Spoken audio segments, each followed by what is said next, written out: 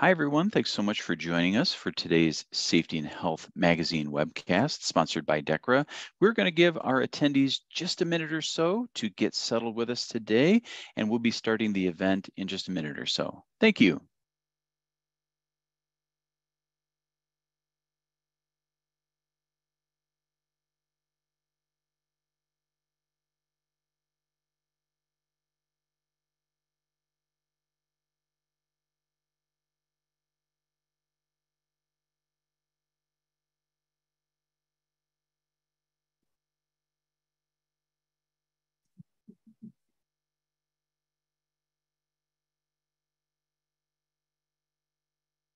Thanks again to everyone who has joined us so far. We're going to give our audience just a moment to get settled in, and we will begin our presentation today shortly.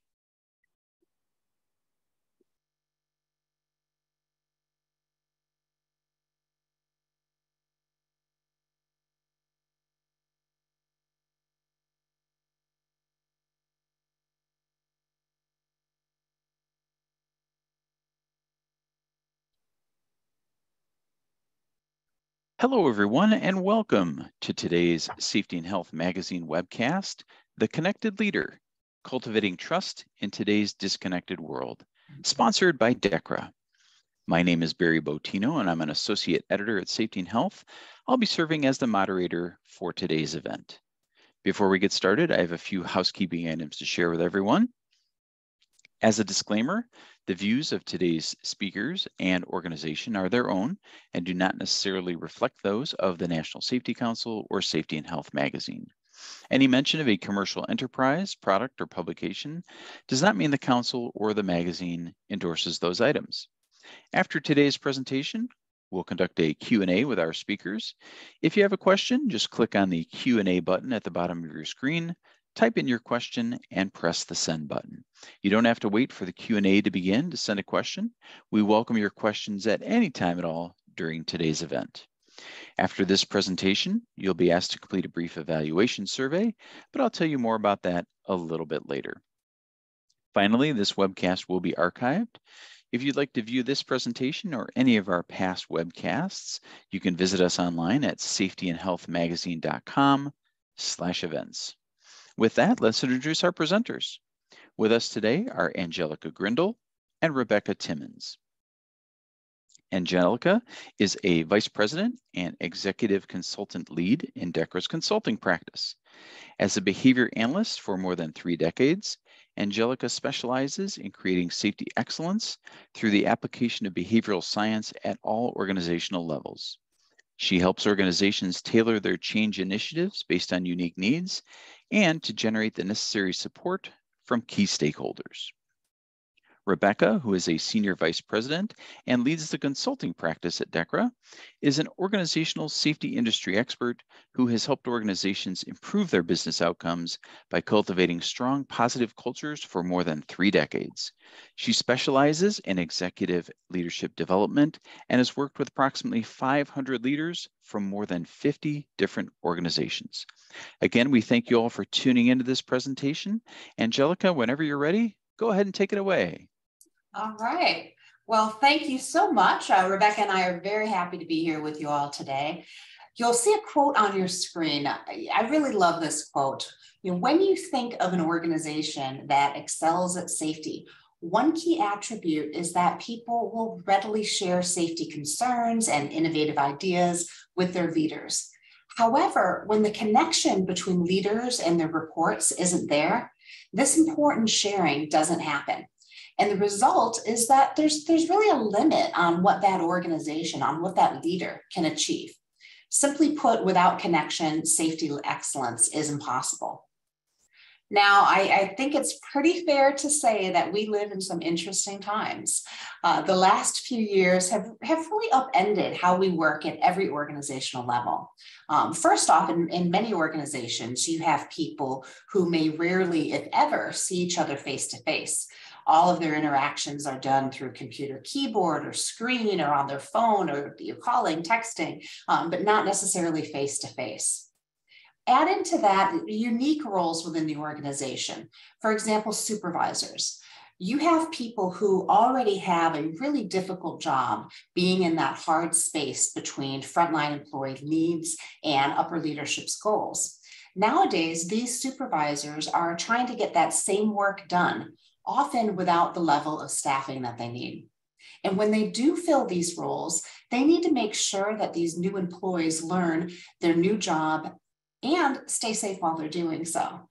Supervisors also need to help their team function as a true team, as a good, solid working group in a time when there's frankly very strained interpersonal relationships out there.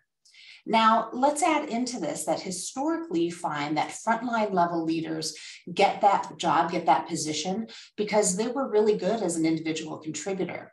However, the skills that you need to be, say, a great mechanic are not the same skills that you need to be a great leader.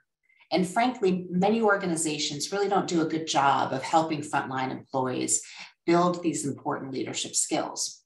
So with the recent levels of turnover most organizations are facing, you may have frontline level leaders, supervisors, facing the challenges that they've always faced, as well as the new ones. And add into it, they're new to their role and they may not have had the developmental opportunities that they need to be successful. Now, let's talk about managers.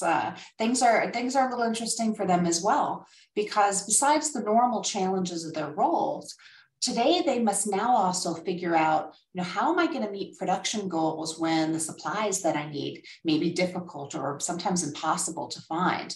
Managers must also meet financial targets in a time where prices are rising and people are worried about recession.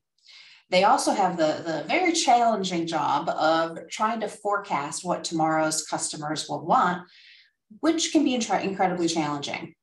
And of course, they have to pull all of this off when they may too have gaps in the ranks of those who report to them. For all employees at all levels, there's also this reality, we see it in the newspaper a lot, of high levels of disengagement and burnout, that quiet quitting we keep reading about, decreased satisfaction, unfortunately record levels of mental health challenges, as well as people just being worried, right? Grocery prices are rising, housing costs, rent, and people being worried about the well-being, not only for themselves, but also for their friends and their families. Unfortunately, over the last couple of years, work has become kind of transitory for many folks. There have been staff reductions and high employee turnover, and this results in the culture of work groups changing. Additionally, the political and social environment has led to high levels of stress, anxiety, and burnout, which not only impacts the experience of the individual, but also impacts the culture of our work groups. In many industries, it's still difficult to find talented employees who will stay in the organization and bring that much needed stability to our work groups. This is the world that most of us live in. And to move forward, leaders need to be mindful that employee expectations are different today. We need to remember that people want collaboration, they want development, they want to know that not only is their work valued and their work important to the organization, but they are valued as individuals. And they not only want their organization and leaders to prioritize their well-being, but they really expect it. Gallup, you'll see on your screen here, Gallup released some data recently that really underscores these points.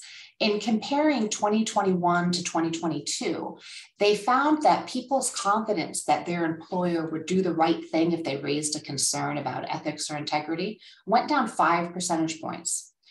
Whether people felt that they were treated with respect at work went down 7.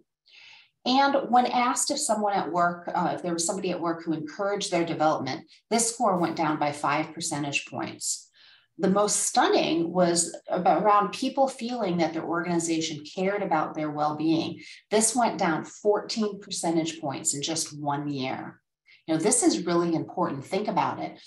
Some other recent research that came out shows that employees who strongly agree that their employer cares about their overall well-being are 3 times more likely to be engaged at work. So think about all the things we talked about that we want to see in a really solid culture, right? People that feel that their employer cares about their well-being are 3 times more likely to be engaged. they're 71% less likely to report experiencing a lot of burnout, and 69% less likely to be actively searching for a new job. Think about what this means for how connected people are to their organization and to their leaders. How willing will people be to raise safety concerns, to develop and share innovative ideas for improving safety, to approach people at risk or to volunteer for initiatives? Many organizations are still really struggling with cultivating employee trust and building this critical connection. And so, Rebecca and I have chatted about this, and in our experiences in talking with different leaders, we're hearing a lot of questions such as, how do I build or how do I rebuild employee trust and loyalty to the organization, and to me as a leader? How do I create a workspace, whether it's in real life, face-to-face, or whether it's virtual, that mixes a really vibrant employee experience along with a great customer focus and strong business outcomes? Another question we hear a lot is how do I know what's going on? How do I know what employees are experiencing? And how do I create or repair strong, positive relationships? What we tell them is the answer is to become a connected leader. If you're a connected leader, you build a culture in which your employees have strong trust in you, and they also have a better experience. There's increased job satisfaction and productivity, increased confidence and feelings of being respected and recognized for their contributions. You see people working more independently and having open communication, and that increased commitment to the job. In terms of safety, this means that connected leaders build safety champions in their organization. So this is what it means to be a connected leader. Rebecca, what strikes you about this? What are you seeing with organizations you work with? As I listen to you, Angelica, and I look at the data on the screen, I think about all our clients and what a really tough job leaders have today. Mm-hmm. We talk about the new world of work, but in all honesty, all the things that we had to manage before the pandemic are still with us. Mm-hmm. So not only do we have what I'm going to call the old standard challenges, we've layered on top of that all the new challenges coming out of a global shutdown of work. But as I was listening, especially on this particular data, we know what it takes to have high functioning in an organization. We know the really important impact of strong employer-supervisor relationships and the impact on how the organization operates, more importantly, how the employee feels or sees the operation. We know how critical it is to have people be able to raise concerns upwards, not just for safety, but generally for operational functioning. And we know that a leader without credibility is really in a tough spot. And as I listen and look at these numbers, that's what comes to my mind is the challenge we have is not only do we have to do all the things well that we've always known, but now we're challenged with how do we pivot and incorporate some of the key things from a personal relationship standpoint, from a well-being standpoint, that is so important to employees today. Yeah, absolutely. I think about the saying that I love, that good safety is loud, right? And so as a leader, you want to have that, people have that trust where they feel comfortable putting their hand up. It's the opposite of quiet quitting, right? It's stepping up and it's saying, hey, I'm concerned about this, or hey, I have this great idea of how we can reduce exposure. We want that level of chatter. We want that vibrant communication. And to get there, you've got to have that connection with folks. When I think of the employee today, they have different expectations. And one thing that keeps coming out loud and clear, not only in the data and the surveys, but in our experience, is that employees want to know that their organization and their leaders care about their well-being. And when I look at that last piece, down 14% in a year, I think that's really concerning, because that tells us that we have a lever to engage employees, to retain employees that we're not pulling. Yeah, absolutely. I shared that data. Employees that believe that their employer cares about their well-being, 3 times more likely to be engaged, 71% less likely to report experiencing burnout, and 69% less likely to be searching for a job. Yeah, so when you think about the stability of the work group, if that lever, right, that lever you just mentioned, 69% less turnover, right, theoretically. So that's big. That's big by just simply getting it across to people and creating that connection and building those relationships. And I think we have a poll now, so I'm going to pop it over to Barry. Great, thank you, Angelica. We want to take the time today to listen into what our audience is experiencing. And our question today is, what are you experiencing most in your organization? We have 5 different options for you there today for all of our attendees. Please pick the top 3. Our options are strained work group relations, inexperienced new leaders, inexperienced new workers, quiet quitters, and well-being struggles. We'll give everybody about 30 to 45 seconds to weigh in on this. Feel free to choose those top 3, as we mentioned. And I see, Barry, somebody asked a question about what is quiet quitting. Yes. In a nutshell, quiet quitting is really where people are showing up. They're technically at work, but they're really just doing the minimum to get by and get out of troubles. They're not stepping up. Great. Thank you for sharing that. We appreciate it. And we'll give everyone a couple more seconds before we close out the poll here.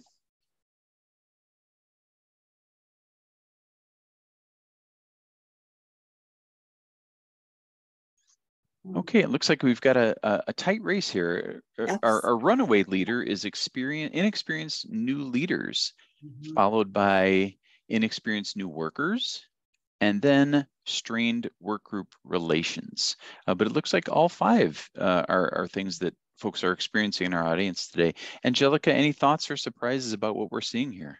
No, not surprising. The 2 things stand out to me. First is that whether it's inexperienced new leaders or inexperienced new workers, those coming out is the top 2. Overwhelmingly, that's probably the first thing I hear when I chat with organizations about what they're experiencing right now. The other thing that I notice is all of the other things, the work group relations, the quiet quitters, the well-being, those all kind of interact with each other, right? If I'm having well-being struggles, or I don't feel my organization cares about my well-being, that's going to strain work group relationships. I may then become a quiet quitter, right? They all kind of tangle together. Rebecca, what are your thoughts on this? The thing that strikes me the most is the impact on safety and exposure. So we know coming out of the pandemic that exposure has gone up for many reasons. But when I look at the response here, that just further reinforces it for me. Yeah. All of those things directly or indirectly impact safety. And I think that just adds an additional level of responsibility to leaders today to ensure that their employees are teed up, understand exposure, most importantly, know how to control it and can surface it when they need help. Yeah. And what we saw a lot as well is during the pandemic, organizations, the COVID became the thing, right? That was the focus, and nobody was, most of us, if not all of us, we weren't ready. And so this happened, and organizations were scrambling to try to figure out what to do, right? And what I've seen happen in a lot of organizations is the block and tackle safety, the foundational things, the training, it just sort of all got backburnered as organizations were responding to COVID. And at least for the organizations I've been talking with, they're still coming out of that. They're still trying to get their feet under them, which is made more difficult with the fact that there's a lot of new people in their facilities. I think we all want it to be over. And we all hope that it'll be over shortly. But what I'm seeing in the field is that organizations are still figuring out how to successfully emerge from this period. Yeah, absolutely. So Rebecca, what does a person do? And for those on the line, what are some things that they should be thinking about in terms of their leadership? That's what I've been thinking also. So what is a leader to do? And I do think that you have to go back to the basics. So what I've shared here are a number of questions that I think can really help you as a leader think through what sort of culture do you want to create for your workforce, perhaps if you're a senior leader for your organization. And there are a couple here that I really want to highlight. Yeah. So I do think, oh, sorry, Angelica. Well, I was just going to say, while we're going through this, if everybody wants to be kind of thinking of themselves, how would I score on this? How am I doing in this area? Kind of self-assess. I think it's time to go back and revisit your vision, not just as an organization, but as an individual leader. What do you want your slice of the organization to look and sound like? If you're a senior leader, what do you want the culture of your organization to be? And are you able to speak to it in an interesting and compelling way that helps others see how they connect and can be part of success?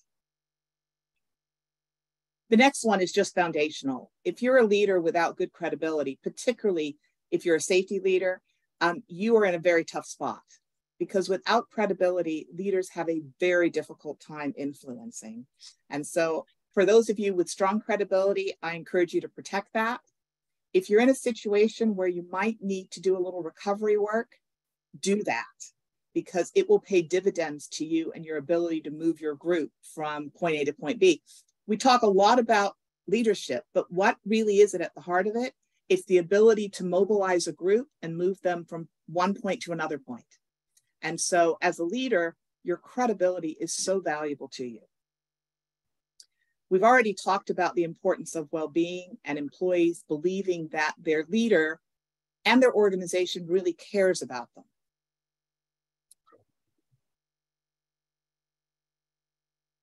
It's been very tough the last several years to collaborate, particularly where you're working with a virtual workforce or perhaps a hybrid of that.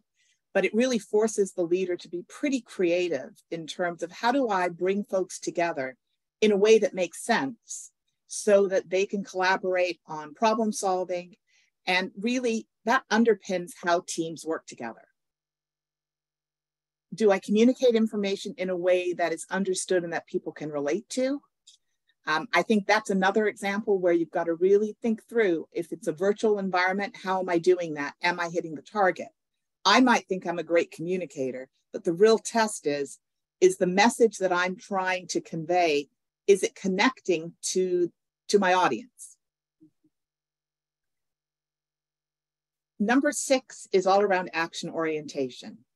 And it's often hard, particularly where there's so much uncertainty and unknown about what's going to happen in the future. It's easy as a leader to get bogged down and wait a little bit longer to perhaps get a little more clear understanding, a little more perfect information.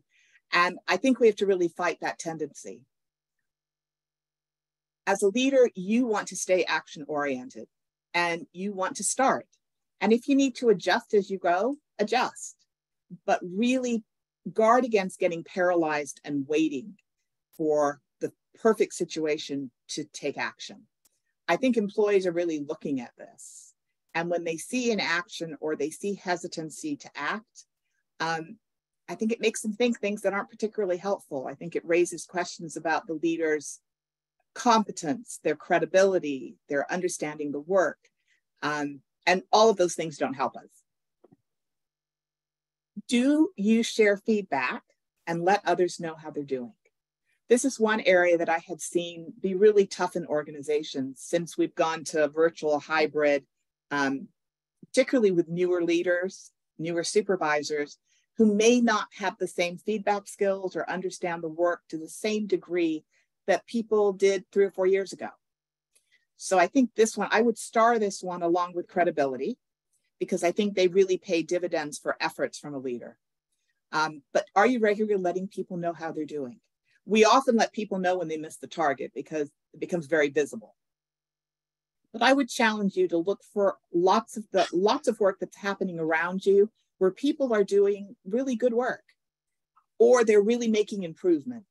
And your ability to pinpoint that and comment on it, it's really helpful. It doesn't have to be a long drawn out event. It can be as simple as, I noticed when you were taking that pump apart that you followed the protocol, and that you did an excellent job of controlling exposure. You stayed out of the line of fire, you had the correct gear on, and I want you to know I appreciate it. Feedback can be just straightforward. The key is that you pinpoint the behavior or the practice that you're trying to reinforce, and then you talk specifically to that and tie it to the success of the work. Do you practice fair accountability? There is always interest in increasing accountability, because we know with good, strong accountability, performance is better. Not just safety performance, but operational performance. And whenever I think of that word, I always break it into two words: account and ability. And the temptation is to start with accounting, and I want to encourage you to start with ability. So as a leader, have you ensured that your team, your individual contributors, that people have the ability to perform to the standard required? Are they set up for success? And as a leader, if you've done a good job at that, you can feel good about then going and having an accounting of performance, where you can talk about, here's what worked well, and here are the outcomes of that. Here's where we missed the target. Here's the outcomes of that, and here's what I want you to do differently. I think sometimes we leave accounting till the end of the year for performance reviews. I bet many of us have just gone through a bunch of performance reviews. Very important to do in a systematic way. But I think when we think about fair accountability, the payoff to the leader is to be practicing that really across the year. And then the last one is, do you cultivate strong positive relationships? And this is above, below, and across the organization. We know that as a leader, when you have good relationships, that's the position in which you can influence. And the payoff, not only to you as a leader, but to work group relations, to problem solving, when there are strong relationships, is just great. It's easier for people to raise concerns. It's easier for people to ask for help. And it's easier for people to share when they see good work happening. So I encourage you to take these questions, print them out, and think through them, maybe think through them with your teams. I know they're basic, they're fundamental, but they work.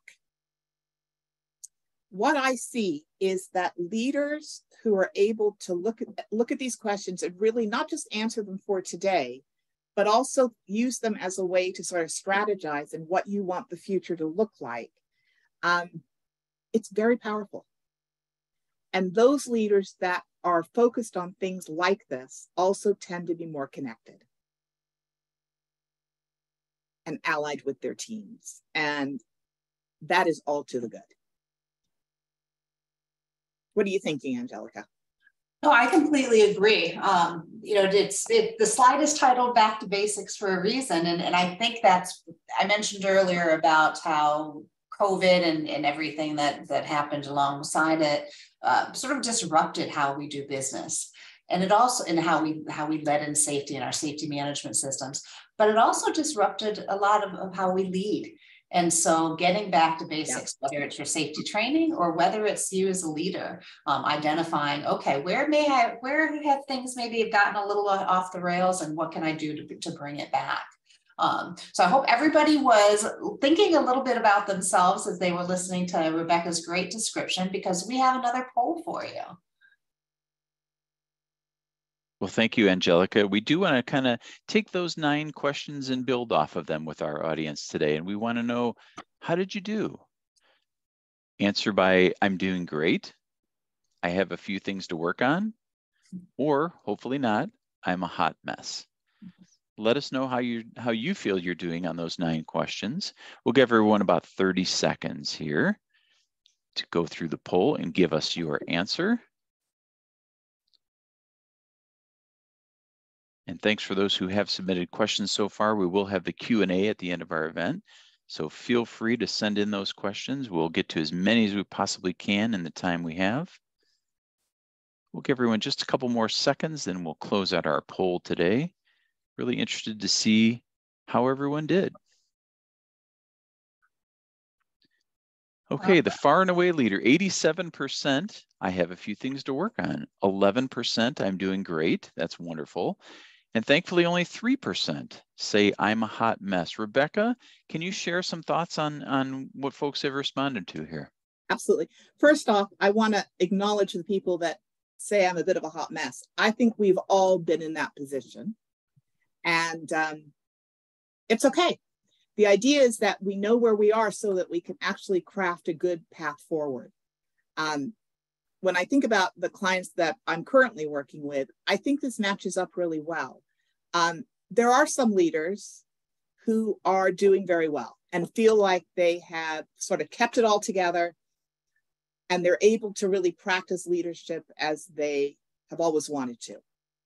I think it's also the fact that some organizations have done a really good job at managing exposure. We think about the blood, break, and bruise, which are always important. I'm also very focused on SIF, those exposures where you have the potential for serious injury or death. So I think that's very reflective of what we're seeing. It's not surprising that I have a few things to work on. I think probably every one of us on this call could say that, because leadership is never done, right? You're always striving to get better. Yeah, I agree. I always think of it when I'm coaching leaders. A common thing I say is we're all a work in progress, every single one of us, and we're continuing to learn and grow, and getting feedback can be very important. So all of these questions that Rebecca shared are areas that build connectedness, but what can get in the way? Derailers are those things that move leaders in the opposite direction of connectedness.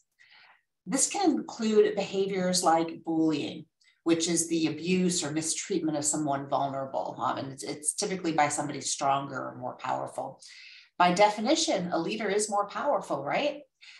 More powerful than those who report to that person. And while someone may push back against a coworker who gets aggressive with them, they may be less likely to do so with a boss. We tend to think of bullying as those overtly hostile acts like violence or yelling or throwing things. Think of those bullies on the playground, right? But in the workplace, it's not typically that. It's often nonviolent but visible acts like humiliating people or spreading rumors or maybe silencing someone in front of other people.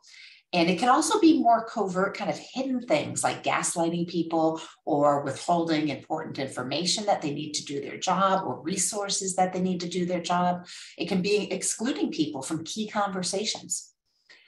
30% of Americans have suffered abusive conduct at work. This is about 48.6 million people. Another 19% have witnessed it. Not surprising to anyone who has been on social media, bullying is more likely to happen virtually than in person.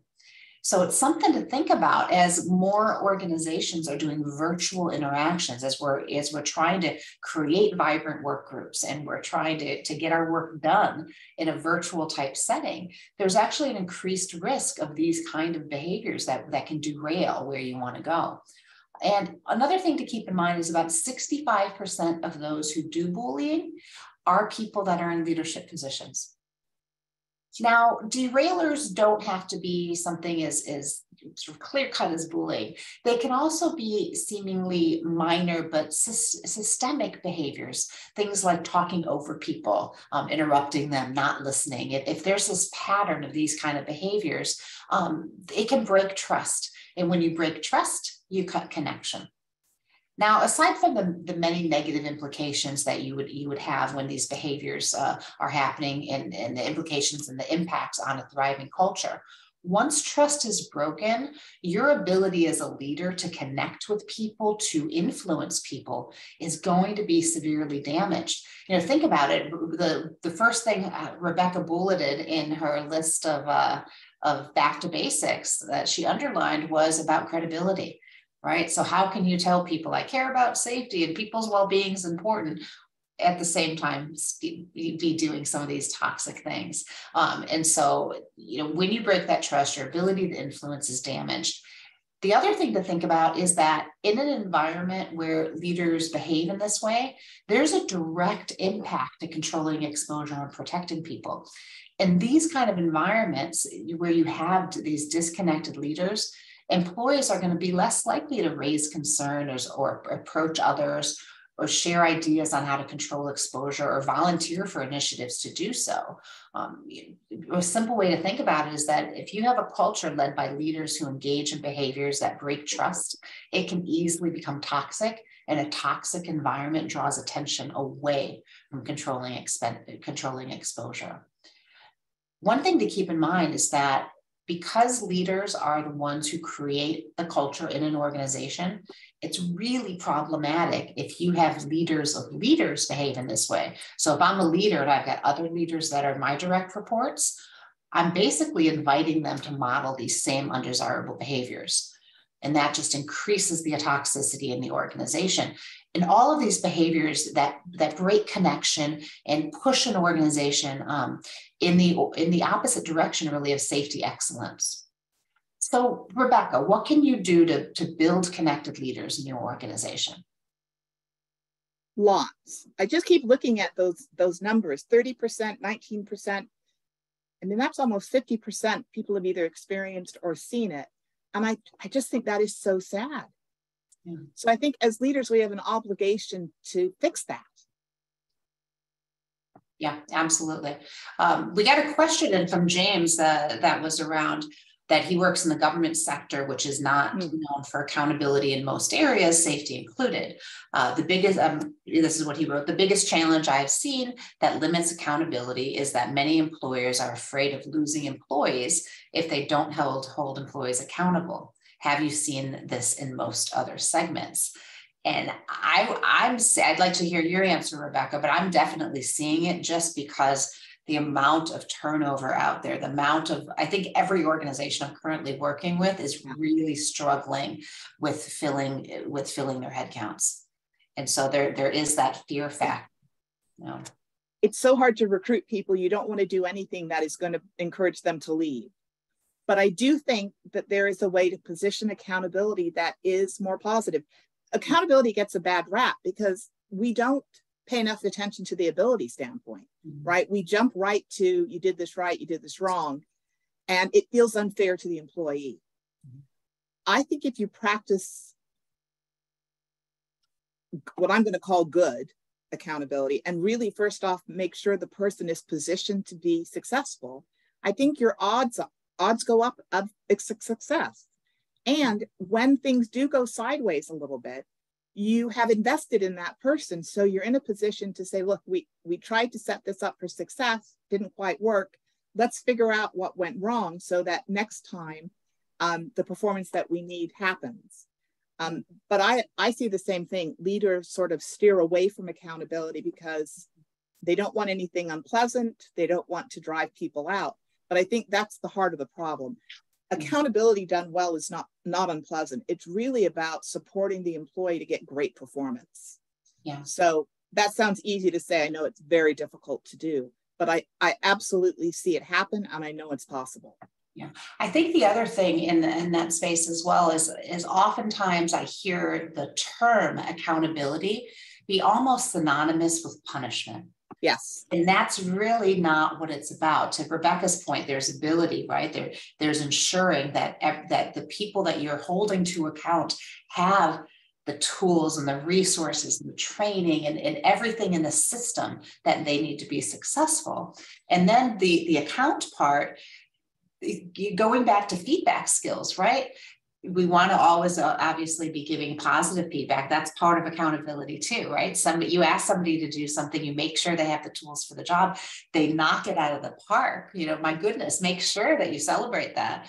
And then if they don't hit it, being able to have a conversation where you give feedback, but it's more in the vein of troubleshooting of, hey, we're going to assume everybody wants to do a good job here. And so if somebody isn't, or if there's a bunch of people with the same issue, let's figure out why, let's work in partnership to sort this out. And that's a lot easier for people to take versus just sort of knocking people upside the head if they don't achieve a goal. I think what you just said really struck me in that when we use the word account or accountability, we tend to use it punitively, like there's going to be accountability for this. And I think we have to change our language. Accountability is about driving excellence in performance. And as leaders, we have an obligation to make sure we're doing our best to help people succeed. And I think reframing it can also help in this situation. Yeah, absolutely. Absolutely. Rebecca, so talk to us about, what do you do? Do you want to build connection in your organization? What do you do? So this is very possible, and I want to try and make this very practical. So this is assuming that we are in agreement that connected leaders are important in an organization and will help the organization succeed. First off, you really have to take a look at, where are you in terms of connectedness? Are your leaders connected? Do they know how to do that? Do your employees feel connected? Because I think it's one thing for leaders to say I'm connected, but the real test is, do your employees feel connected to you and to the organization? So you have to take stock. And then I think you have to spend a little time thinking about what you want the future to look like. So in most organizations, we want people who feel respected at work, who feel like they can raise concerns, ask for help, enjoy coming to work, find the work challenging, experience a sense of belonging. So you have to really pinpoint, what are the attributes you want as a leader in your organization, whether that be a large organization or your slice of the organization. And then the next step is looking to see, what abilities am I going to need to build? I would bet today, if you look in your own organizations, you have individuals who are really good at this already. You yourself may be very good at this already. So the question is, how can I translate that in a way so I can bring more people into that realm where they not only feel connected, but they actually know how to go about doing it? And I do think, I always like to note here, we spend a lot of time talking about the employee experience and making it the best that we can, because we know that will bring out not only the best in employees, but retain them. I want to make sure that we always get leaders in that discussion, because I think leaders also need to have a positive experience at work. They're critical to our success. And when you look at the numbers, we're not just seeing turnover in the workforce, we are seeing turnover at a high level in the leadership ranks. That's from first line supervisors all the way through to your more senior leaders. And we're losing so much experience because of that. The other thing I would say about building abilities is, I want to take you back to the basics. So it's helping leaders understand that how do you go about this is, you demonstrate respect. You look for ways to collaborate and bring people into problem solving. This isn't going to happen outside of the work. We have to be honest about that. A lot of us have development plans. We're all very committed to helping our employees develop, helping ourselves develop. But many times it just gets pushed off the plate because the plate is overflowing. So you have to be practical and get real about that and look at, how can we do this sort of in the path of the work? I think another thing to think about in terms of building ability is, we use the term transformational leaders. What exactly is that? Those are individuals who really model what we want to see in an organization. They're engaging. They're able to challenge people to think differently. They're able to talk about the future in a way that inspires people, helps people want to be part of that. They're known as a person of influence, someone of trust.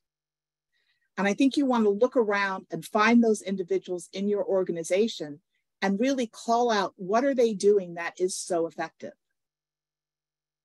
And that will give you a chance not only to reinforce those individuals, it also gives you the ability to pinpoint exactly what they're doing. So you can get really specific about, there's a person who does a great job of giving feedback.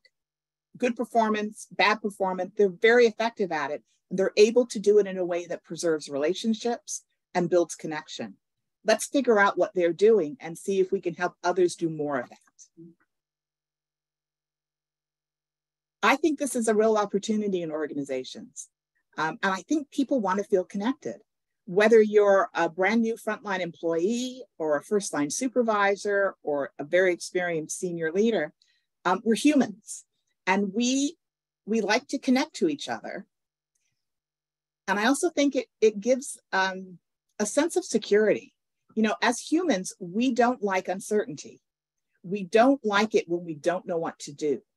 It increases our stress, and I actually think it increases disconnectedness. And so looking for ways to talk about a compelling vision in a way that people can understand and relate to and see themselves as a part of, bringing some stability back into the workforce, I think that's not only going to help operational excellence, it definitely has an impact on exposure control, because the more you operate in control, better safety is. But it makes the workplace a place people want to be. So they feel a sense of belonging and they feel like that they matter, not just that their work matters, but they as individuals matter. I think the payoff for investing in this, it's just huge. Yeah. You got me on my soapbox, Angelica. Yeah, I mean, I don't have much to add with this.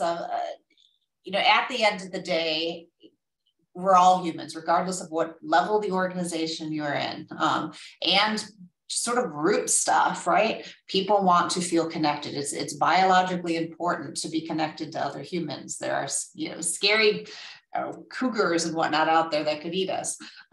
So we want to be connected. We want to feel like we're part of the team. We want to feel that we're valued. And when an organization displays that, not just through words, but through actions, and people truly believe it, it builds the connection. And not only does it make it just a more pleasant space to work, where we spend a lot of our time, a good portion of our life in work, in workspaces, you know, not only does it make that better, but it leads to more of a positive outcomes for safety and other things as well. So it's really important. I know, Rebecca, you had some questions that you wanted to suggest to folks.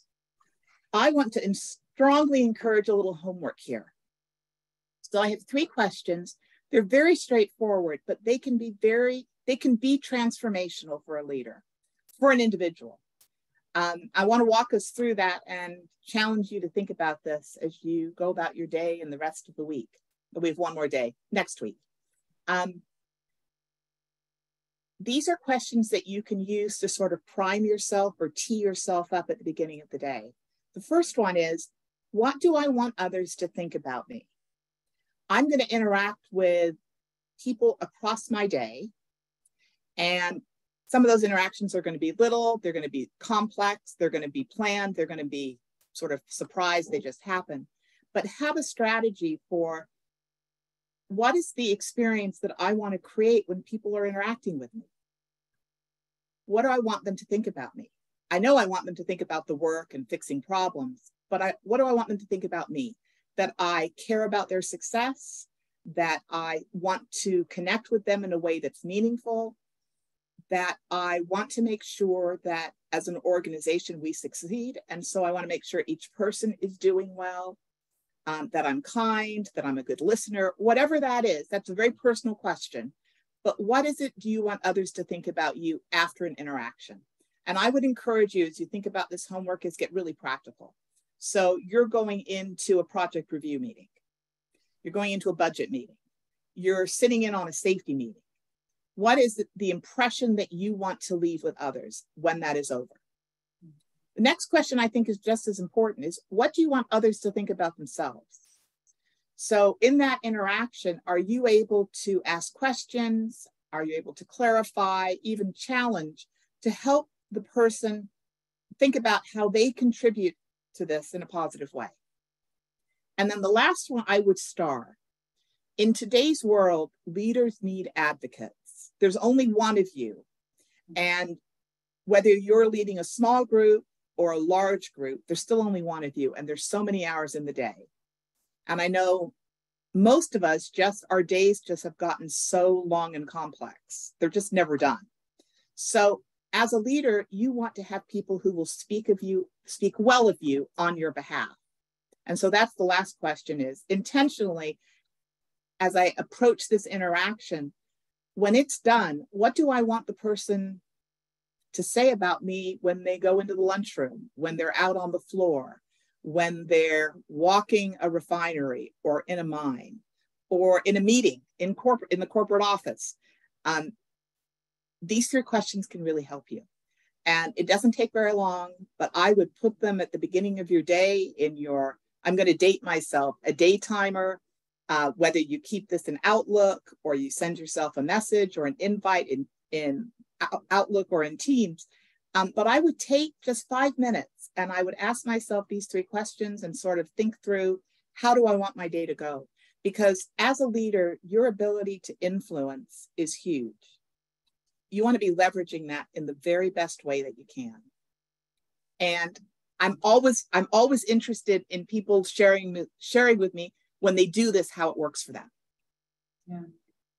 Yeah, Rebecca, Pedro just made a comment. He said, true. And at the end of the day, it's about how do you make people feel? Yes. And, when I've talked with lots of leaders over my career, and when we have conversations around, what was the best boss that you had? Who's somebody that really impacted you in your life? They don't talk about the task, right? They talk about connectedness. They talk about the relationship. They talk about how that person made me feel. Yes. And so, sometimes this stuff can seem sort of soft and sort of fluffy, but it really is. It's connection. And if you want to influence, you got to be connected to folks. I do this. So I try my hardest at asking myself this each morning, those 3 questions each morning, and then reflecting at the end of the day of how did I leverage my interactions to hit those 3 questions that Rebecca asked, and how can I do better? I'm going to take it one step further. And so probably all of you have somewhere on your desk, I have one right here, grab a Post-it note or grab a piece of paper and create a vision of the leader that you want to be this year. So on your piece of paper or Post-it note, write down one word that characterizes how you would like others to see you as a leader. And go ahead and do that. And my challenge to everyone is to keep this word in mind. It's the beginning of the year, right? We've all made resolutions recently. Put this Post-it note right on your monitor, and every day really consider, what can I do as a leader to align my behavior with this goal, and to ensure that everyone you come across sees you acting in a way that's consistent with this word. And with that, I would love to open it up to questions. Well, thank you so much, Angelica and Rebecca, for sharing your expertise with us today. Just a reminder for our attendees, you can ask a question by clicking the Q&A button at the bottom of your screen, typing in your question and hitting that send button. Before we start the Q&A, I want to let everyone know about an evaluation survey we're asking you to complete. The survey will open in a different screen after this webinar, and your input is really important to us because it does help us to improve our future webcasts. Let's get to some of those questions. So Rebecca, I want to start with you, and feel free to jump back on that soapbox for us. We got a question in, and someone says, sometimes I sense a little disconnect among my team during Zoom calls. What are some ways to make that setting more lively, to foster more participation, and to make it a place for positive feedback? I spend hours every day on Teams calls also. So I know exactly the challenge that you have just surfaced. I think there are a couple of practical things that you can do. One is, I think you have to talk about it with your team, that this issue of disconnectedness is a challenge. You worry about it because even though you're not in person, these meetings take time, and you want to make sure that time is really well invested. A couple of the things that I do that may make people crazy, but I still do them because I think it helps, is I want people on camera. I think it is much easier to stay connected when you can see each other. It also makes it harder for me to multitask or get distracted. And then I think looking for ways to give feedback to the group at the end of the call, to share your appreciation for people, hanging in there, for keeping their cameras on, and for making their time together as valuable as you can. The thing here is you can't just do it once. This has to be a practice that you really help install and continue. I can't see that we're ever going to stop doing Teams calls. There's some things that we can return to the world of work as it was before the pandemic. Teams calls, or virtual work, I do believe it's here to stay. And so I think it's starting to cultivate good behavior on team calls. And a couple of those things is people have to be prepared. They have to come and they have to stay on camera. And that makes it easier for you as the person who's called the meeting to make eye contact, to ask questions. All of those things help with engagement. Excellent. Thank you for that. Angelica, did you want to add something? Yeah, the two things jumped into my mind. One was, I can't speak for everyone, but I know I experienced this a lot where with Teams callers or Zoom calls, it's back to back, right? And so it's very easy to fall into, okay, my 1 o'clock call just got off, boom, I've got to get on that next call, let's get to business. And just taking a minute of chit chat.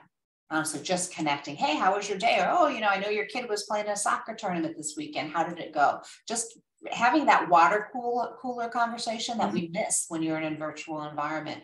The other thing is, as a leader, try to avoid talking at people.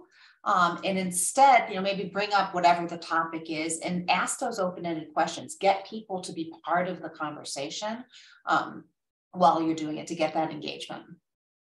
Can I just add one more thing? Absolutely. That we have been doing that we really like, and we're not there completely, but it's helping us, is we've made a practice of keeping our meetings to no more than 45 minutes so that you have a 15-minute buffer between going from one meeting to the next. And even if you run over a little bit, you still have a buffer.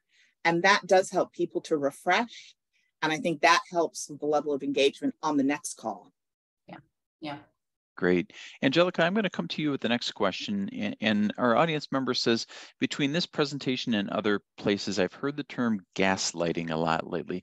Could you explain a little bit more about what that's about and what it means? Yeah. So I should think of a simple way to describe it.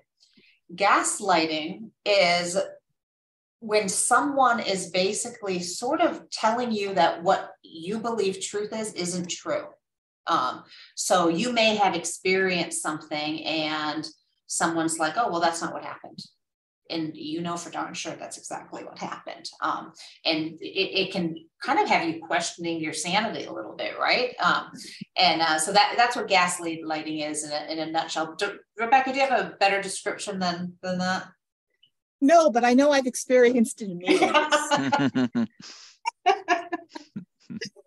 It's where we keep receipts. Yeah, they challenge you in a way that's not helpful and really sort of call what you've said to be false and not true. And not only does it feel terrible at the receiving end, but it doesn't create the sort of respectful, collaborative environment that you really need in a group setting to be successful. Great. I want to come, Rebecca, to you with this next question. And I think all of our attendees can probably feel this at some point. And our attendee asks, when our team loses a good person, how do you regroup and ensure that we're remaining connected, leaders are remaining connected to those who are still on the team? I don't know if this is good or bad, but we all have lots of opportunities to practice this right now. Sure. I think when you have someone depart the team for whatever reason, because sometimes it's positive, right? They're promoted or they get to go on a special project. But when the team is disruptive, I think as leaders, we have to recognize that. And if you're familiar with sort of the basics of team forming, so forming, norming, storming, performing, that's the easy way of describing it. Whenever you lose a team member, you have to go back to the beginning and make sure that there's clarity in roles and responsibilities, that there's an opportunity to grieve for the loss of the person. Grief sounds very severe, but it really is. You feel like that person's leaving you, especially if they've done something vital on the team. So you want an opportunity where people can reflect on that, acknowledge the great things that person did, and talk about what you learned from them and how that's going to get incorporated going forward. But I think you have to pay attention to making sure that the crew goes through those process steps, maybe quickly, but still that it's intentional. Certainly. Angelica, anything you'd like to add to that one? No, I think she nailed it. Okay, great. Well, Angelica, I'm going to come to you. It looks like we have time for one more question today, and you can see on the screen there a QR code. Feel free to use your phone to go ahead and get some more information about the folks at DECRA. Angelica, one of our audience members says, you know, appreciate the feedback. This all sounds great, but is there a certain place or a first step, a way to start this process? The answer depends on whether you're talking about yourself or your organization. So let's go with yourself. I think it really starts with those questions that Rebecca covered in that back to basics slide. Really having that self-reflection, because we can't move forward if we don't know where we are. And so really taking that moment to go, okay, you know, how am I doing? You can also ask for feedback from other people of saying, hey, you know what, I want to be connected with people. You know, it's part of my value system, but I always think about intent versus impact, right? So I know how I intend to come off to the world, but that's not necessarily how what I do lands. And so being able to get feedback from others, whether it's just one-on-one feedback, whether it's some type of leadership diagnostic, getting some feedback on where your gaps may be, can be really valuable in determining where you want to go and how to get there. Great. Well, folks, unfortunately, we have run out of time today. We thank you all for attending today's presentation, and we would appreciate you taking some time to fill out our feedback survey. A special thank you goes out, of course, to our terrific presenters today, Angelica Grindle and Rebecca Timmins, and everyone from our sponsor at DECRA. This ends today's Safety and Health Magazine webcast. Take care, everyone, and have a safe day. Take care, Thanks everyone. very much.